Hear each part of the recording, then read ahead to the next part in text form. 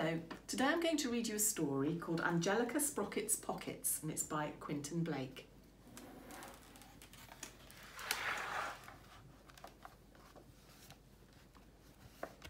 Angelica Sprocket lives next door. Her overcoat has pockets galore. There's a pocket for mice and a pocket for cheese and a pocket for hankies in case anyone feels they're going to sneeze.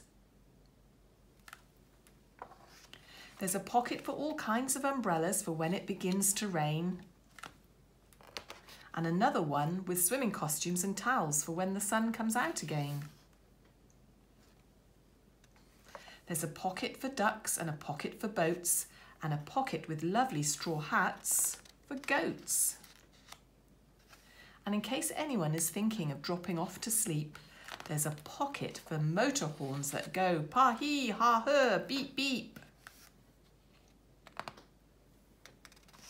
There's a pocket for skateboards, just look at those skaters, and another pocket for alligators.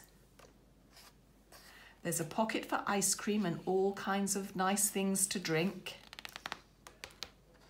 There's a pocket for saucepans and frying pans and buckets and spoons and forks and cheese graters and the kitchen sink.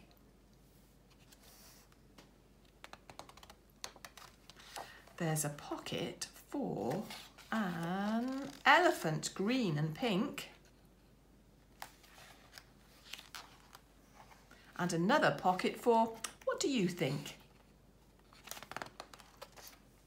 There's more and more and more and more. Angelica Sprocket has pockets galore. The end.